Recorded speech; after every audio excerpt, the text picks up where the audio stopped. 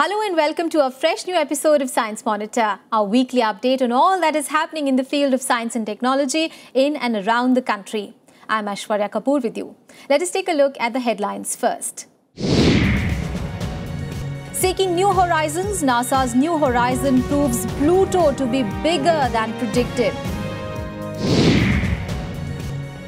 Matter has a new existence. Scientists at CERN discover pentaquarks. Antibodies from camels way forward in novel therapeutics. In our In Focus segment today, we will understand about reversing brain drain and the policies and steps taken by DST to bring talented scientists back to India. And now the news in detail. Distant and cold. Pluto, the last planet in our solar system, has always loomed as a faraway mystery. But the code is soon to be deciphered as NASA's New Horizons has reached Pluto after 9 years and 3 billion miles of travel. And what is more, the very first set of photographs taken by New Horizon has revealed that Pluto is bigger than previously predicted.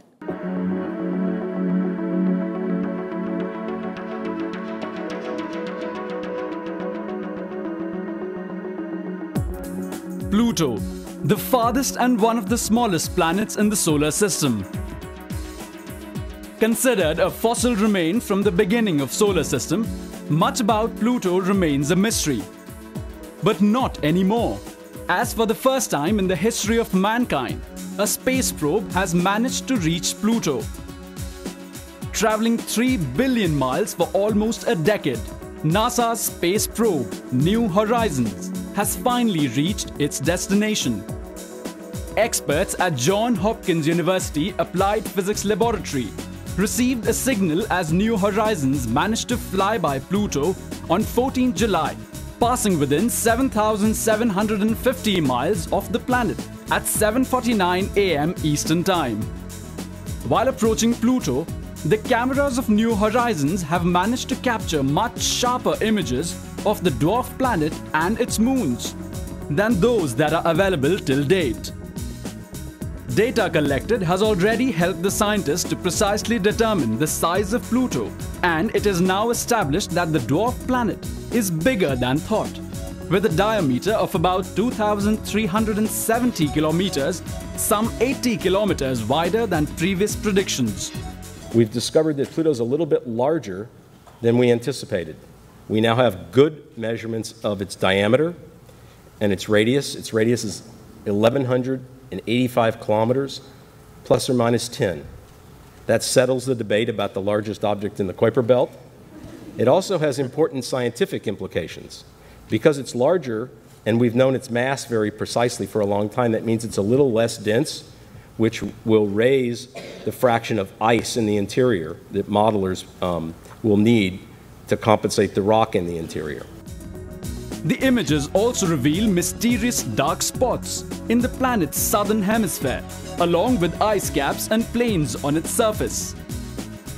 New Horizons is programmed for a 30-minute flyby of Pluto and its 5 moons, during which the cameras and instruments on board will capture very high-resolution images of the planet and make hundreds of observations. These images and observations will help scientists trace the formation of solar system and Earth. New Horizon is a lightweight nuclear-powered probe that was launched on 19th January 2006 as a part of NASA's New Frontiers program. In 2007, it flew by Jupiter, using the giant planet's immense gravity to slingshot itself outward. Since its launch, the probe has traveled more than 3 billion miles to reach Pluto.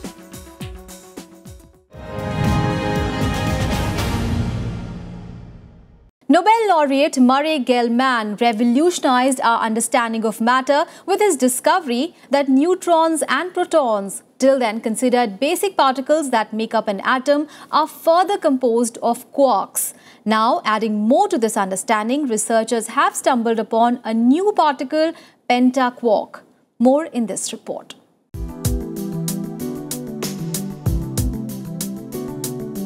What happens when huge stars collapse? In the depths of space, at unimaginable temperatures, what new particles are generated as black holes are formed?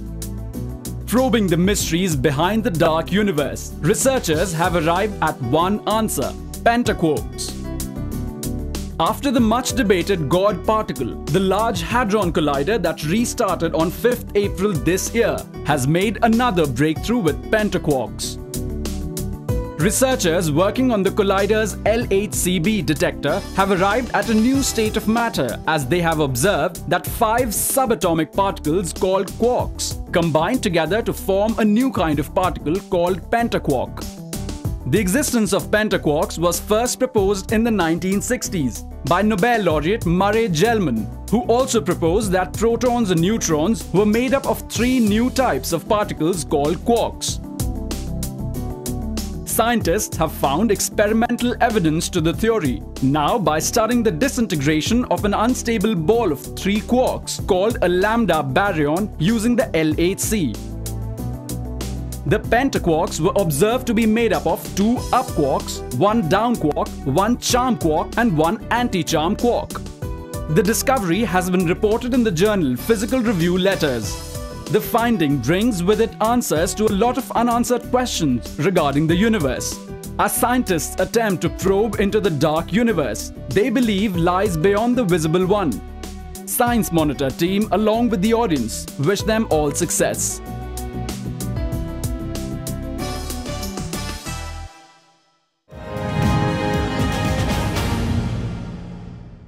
With large and powerful bodies adapted to survive in extreme environments, camels are a unique species. More so as they are known to possess unique antibodies besides the normal mammalian antibodies. Now, antibodies from camels offer scope of developing novel therapeutics and diagnostics, and this is exactly what Dr. N.R.A. Banerjee's laboratory at University of Calcutta aims at.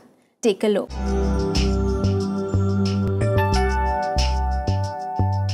Functional and highly specific, yet smaller and lighter than normal antibodies, as they lack the typical light protein chains.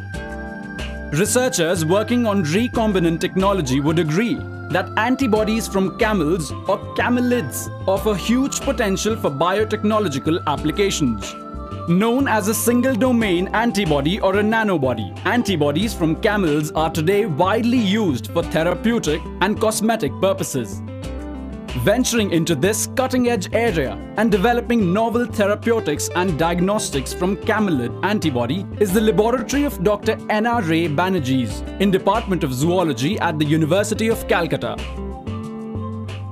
The laboratory is interested in engineering of novel antibodies that can be used in translational medicine.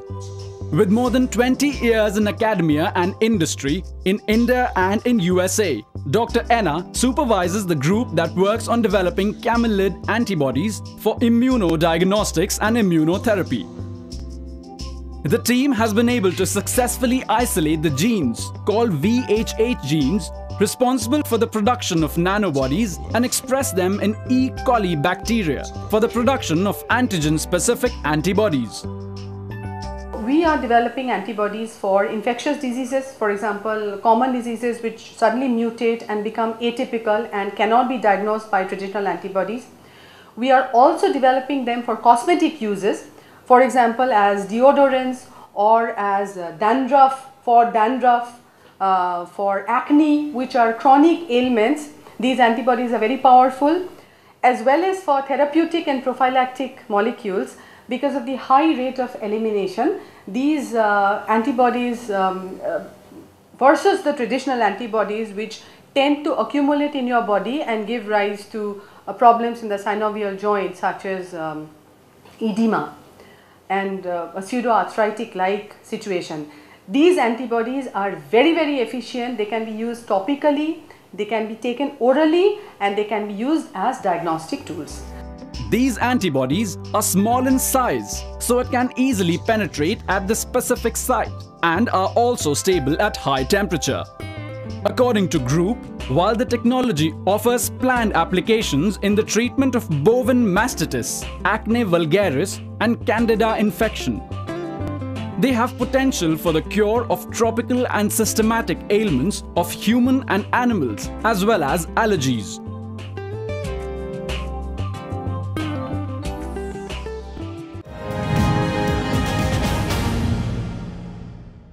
And now it is time to take a short break. We'll be right back with more science news. Keep watching Science Monitor.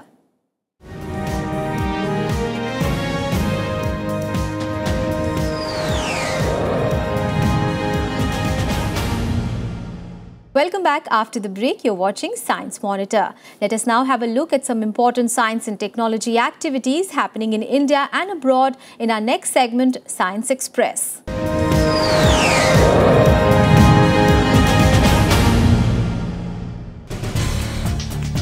In an ambitious project towards developing early warning system and reducing human casualties, scientists, geophysicists and seismologists of 27 countries will now work under India's leadership. The announcement was made at a summit on combating earthquake disasters. The work will consist developing parameters to observe, study and analyze the chemical changes and physical displacements of the surface that occur before earthquakes. It was also announced that towards this end, India will be launching a satellite by 2019, which will send images of surface displacement up to the accuracy of a few centimeters. Tackling the issue of scarcity of conventional boat-building timbers and providing cheaper alternatives, the Central Institute of Fisheries Technology has developed boats made of coconut tree wood for the fishermen of Kerala. The boats constructed by chemically treating fallen coconut trees are durable and cheap. We thought of coconut wood because some diseased coconut trees and felled coconut trees were lying waste, and so we thought of building a boat out of coconut wood and started experiments on that. The boat covered with fiberglass prevents the leaching of chemicals, and hence the boats have been declared to be environment friendly. Researchers have handed over one of the boats to Kannamali Cheriyakadavu Fisheries Development Welfare Cooperative Society for trial. With the aim of promoting good sanitation practices and raising awareness among the people on the construction and use of toilets, renowned Indian artist Sudarshan Patnaik created a sand sculpture in eastern state of Odisha on July 12. सबको पता है कि हमारा देश में काफ़ी लोग जो हैं वो ओपन डेफिनेशन के लिए बाहर यूज़ कर रहे हैं, जो एक बहुत बड़ी ये है। इसलिए हम चाहते हैं कि ये एक सैंड आर्ट क्रिएट किए हैं जिसमें हमारा ये मैसेज है कि यूज़ टॉयलेट, कीप दी एनवायरनमेंट क्लीन। तो ये बहुत ज़रूरी है। हम चाहते हैं हर कोई लोग इसमें अवेयर होना चाहिए जो स्वच्छता का बात होता है। The sand sculpture with the message "Use toilet, keep the environment clean" was made at a beach in Puri city. The sculpture was aimed at making people realize the importance of need for sanitation and use of toilets in public places. While the International Supercomputing Conference in Frankfurt, Germany released the top 500 list, China's Tianhe 2 has retained its crown as the world's most powerful supercomputer. Tianhe 2, designed by researchers of the Chinese National University of Defense Technology, is located at the National Supercomputer Center in Guangzhou City. The supercomputer is one of the 3 supercomputers funded by the Chinese government in an attempt to build an exaflop supercomputer, or a machine capable of processing 1,000,000 trillion calculations per second. Tianhe 2's current top performance is 33,860 trillion calculations per second. Adding to the long list of extinct species, Canadian researchers have discovered a new dinosaur, which has been named Vendiceratops, after the Canadian fossil hunter Wendy Sloboda, who first spotted the fossils of the dinosaur. The dinosaur, according to the experts, was a unique species which measured a 20-foot long and weighed nearly 2 tons. Belonging to the horned dinosaur family, the distinguishing feature of Vendiceratops were the prominent upright horn atop its nose and a series of short, forward curling hooks adorning a bony, shield-like frill at the back of its head. The details of the discovery have been published in the scientific journal PLOS 1. The enormous health benefits of vitamin C have always been known. Now experts say that vitamin C may also be a key to long life. The finding comes from a study based on 1 lakh Danish people's intake of fruit and vegetables as well as their DNA. According to experts, people who had the highest intake of fruit and vegetables have a 15% lower risk of developing cardiovascular diseases and a 20% lower risk of early death. This is because vitamin C helps build connective tissue and is also a potent antioxidant that protects cells and biological molecules from the damage which causes many diseases, including cardiovascular diseases and early death.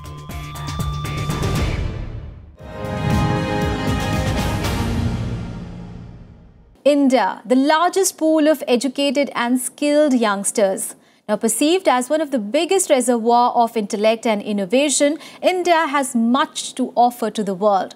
But the question is how to retain the scientific talents in the country. Some of the game-changing policies and schemes of the Department of Science and Technology are giving answers to these questions. So what are these policies and how are they aiding in reversing the brain drain? Well, this will be the topic of our discussion in our next segment, In Focus.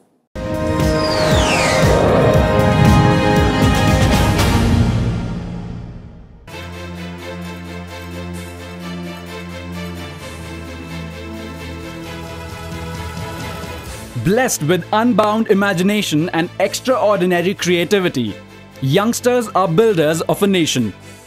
According to UN reports, with 356 million 10 to 24-year-olds, India has the world's largest youth population. With such a large talented pool of youngsters, India's intellectual and innovative is unmatched. Why then is our country still a step behind in being a developed nation? The answer lies in 2 small words with huge economic impact: brain drain. Starting from the 90s till recently, India witnessed the mass migration of its talented and educated youth abroad, seeking better opportunities of employment and higher education. But fortunately, in the recent years, India has also emerged as one of the first countries where the phenomenon of reverse brain drain occurred. While the governmental policies have played a crucial role in reversing brain drain, one department worth mentioning in this context is the Department of Science and Technology. DST's game-changing policies and schemes have been pivotal in bringing back the best minds to serve the nation. What are the factors that prompt Indian researchers to take up research abroad and perform well? Of utmost importance is the realization that attracting the best scientific talents demands a conducive environment along with social infrastructure that enables cutting-edge interdisciplinary research. In this context, with the aim of encouraging scientists to return back and pursue research in India, DST has instituted various re-entry fellowships which are gaining fast popularity among NRI researchers. The Ramanujan Fellowship and the Ramalingoswamy Re-Entry Fellowship has encouraged brilliant scientists and engineers from all over the world to take up scientific research positions at any of the premier scientific institutions like Council of Scientific and Industrial Research, Jawaharlal Nehru Center for Advanced Scientific Research, Bose Institute, etc., and universities in India. So there are several fellowships that allow our scientists to come back to India until they find a permanent job, either in academia or in industry. So people who have good potential, who have done good work, who work in good areas, we want to attract them back to India. Now many times when a person is ready to come back, he may not have a permanent job, in which case it becomes very hard for people to come back. So we provide these opportunities for them to come back whenever they are ready. So these are Ramanujan Fellowship, for example, or INSA Inspire Fellowship for faculty. Besides this, DST's scheme of collaborative projects with scientists and technologists of Indian origin abroad, which enables scientists and technologists of Indian origin living abroad to visit India for a brief period and carry out research activities jointly with Indian scientists. Department of Biotechnology's Wellcome Trust Fellowship Program, the Energy Biosciences Overseas Fellowship, and the Council of Scientific and Industrial Research Senior Research Associate Scheme are but some of the schemes that facilitate the return of skilled scientific expertise back to the country. While numerous programs and initiatives have been implemented in the country to promote scientific and technological education, DST's Inspire scheme has emerged as a major program in this context. And also other benefits like for money for doing research. So they can go to a university, they can go to an institute, and they can work there for up to 5 years until they are ready to move, or they find a permanent position there. So in this way, you can attract a lot of good scientists from abroad, and that's what we have been doing consistently. Inspire, which stands for Innovation in Science Pursuit for Inspired Research, is a national scheme that aims to motivate young students to study and pursue a career in science. Inspire organizes various programs that are aimed at inspiring excitement of creative pursuit of science, along with awards and scholarships for excellence in science. Scientific expertise, needless to say, are the wealth of a nation and can go a long way in bringing out much needed social changes in a country. It is indeed the need of the hour to provide opportunities to talented researchers to pursue a career in science and develop scientific profiles within the country. Such addition to high-quality scientific manpower in scientific and educational institutions, needless to say, will expand the scientific acumen of the country.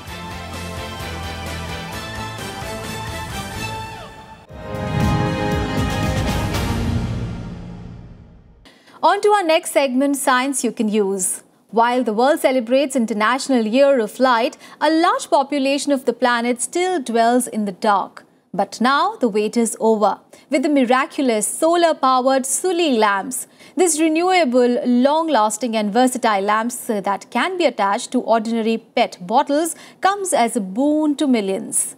Take a look. Solar lamps. Sounds ordinary, don't they?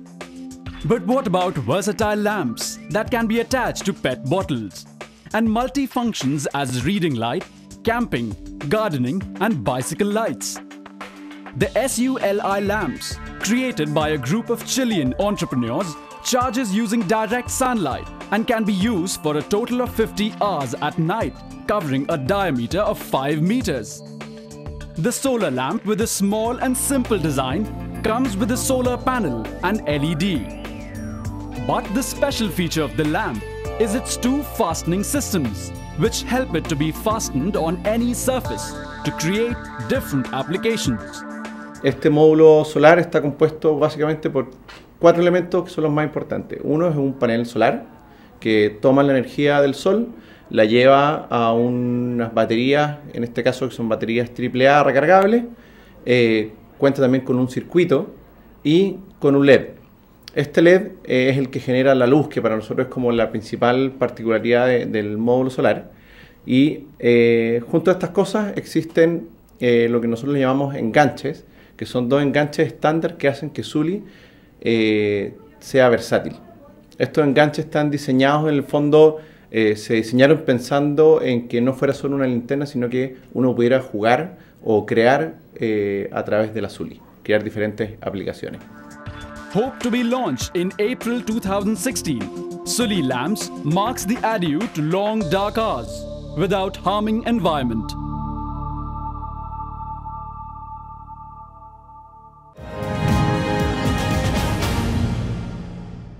Well, that is all for this episode of Science Monitor. Do tell us how do you like our program. You can send your feedback and suggestions. Our email ID is news@vigyanprasar.gov.in. You can also write into us at Vigyan Prasar, C24, Qutub Institutional Area, New Delhi 110016.